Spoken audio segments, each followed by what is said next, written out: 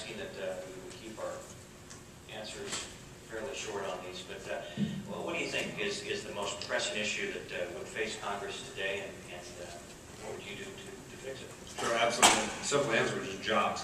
I think that's probably not a surprise for any of us, but you know, I think Gene mentioned the figures, but we have hemorrhaged jobs here in South Central Kansas, and I think that the voters of the 4th District are demanding some real solutions to get this economic house in order.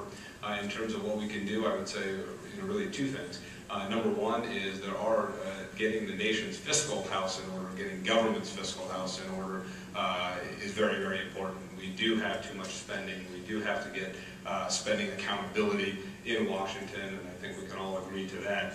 And so that's obviously the first and foremost job as a member of Congress, is to make sure that we get back to balanced budgets. Some of you may recall, it seems like a wistful generation ago, but just 10 years ago, we had a balanced budget at the federal level. And we need to get back to that as soon as possible. And we need to do that, again, by pulling together. It's not going to happen if we continue to engage in the name-calling, the partisanship, and think that only one side has the answer and one side has caused all of the problems and fiscal mess that we're in. It's going to require a serious, sober, bipartisan commitment to reducing the deficit and taking on tough challenges like entitlements to actually get our nation's fiscal house in order. Secondly, if I could, I would also talk about there is a great potential if we invest in innovation. You know, Wichita and South Central Kansas has a great history of entrepreneurship, and if we can invest strategically and smartly in new technologies, renewable energies, composite manufacturing, what have you, we can actually create new industries for South Central Kansas for the next 100 years, so that we're not reliant simply on, we obviously want to do everything we can to keep and expand our aviation cluster, but let's grow new clusters as well to make sure that we're at South Central Kansas in a growth prospect rather than just staying with the status quo. Mike, same question? It's certainly jobs. The primary driver of that is an enormous federal government.